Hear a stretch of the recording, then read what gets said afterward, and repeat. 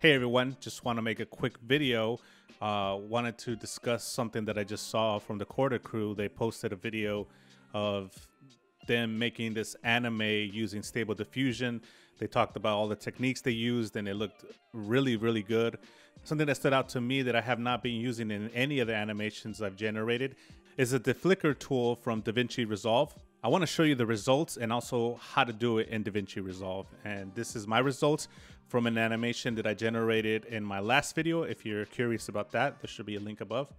And the one on the left is without the deflickering tool, and the one on the right is with the deflickering tool. And this is just me adding it with the background just to kind of make a really cool animation there. But you can see how much flickering is going on the left side. I mean, it makes a world of a difference. Yeah, so how do you do that? Let me show you right now. I don't know if this only works with DaVinci Resolve Studio because that's what I owned. I own the studio version. So you put the video in here and then you drag it into the timeline. And once you put in the timeline, you're gonna come down here where it says Fusion. And here in Fusion, you're not gonna have these. But in Fusion, you should see this right here.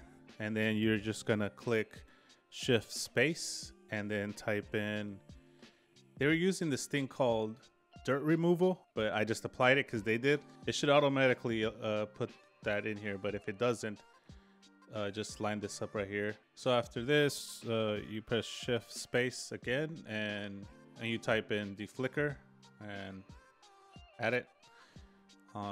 Here in deflicker, you're going to come up here on this deflicker setting and you're gonna put floral light, and then you're just gonna Control C to copy and then Control V to make copies. You know, in the video they show that they did multiple copies so that it can smooth out a little better, and basically it should help reduce a lot of the flickering.